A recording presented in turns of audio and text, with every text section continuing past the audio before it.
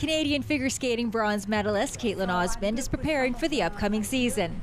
The design of Osmond's costumes are meant to set her apart from everyone else and to showcase her personality. Have to make sure she looks really good and outstanding. Grown up and sparkly, just like her personality. A lot of details go into the costumes. For her long program, the skirt is made from silk and the top will be completely covered in red Swarovski crystals. The details in Osmond's costumes and all those crystals add up. Normally in my past, my dresses costed around $700 each. This one this year is supposed to cost around $1,000, and the other one I'm not too sure, but it's going to be quite a bit. Osmond's costumes are designed to suit the mood of her programs. Her short program is to a mambo, and her long is to the opera Carmen. When we finally get them on the ice and to the music, it seems like the story of the program just comes out a lot easier, and like you can get the feel for the music a lot better. Osmond will be competing at the Canadians this year, where she hopes to claim top spot on the podium. To do that, Osmond will have to perfect 2 new programs. Osmond says getting new programs is like a new start, even though there are challenges.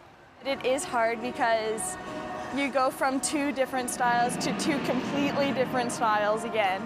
And then once you get all the choreography, it takes so much brain work trying to remember it. And then once you get it, you got to start trying to add in jumps, so it's really tiring. Make it strong here. It is a lot of training right now because she's still learning the programs, learning the technical elements that she's putting in the program. So it's a lot of work in the beginning, and it'll get easier as she learns the elements in the programs. The beginning of the program is usually my spot where I try to draw in everyone who's watching, especially because it's facing right towards where the judges would normally be.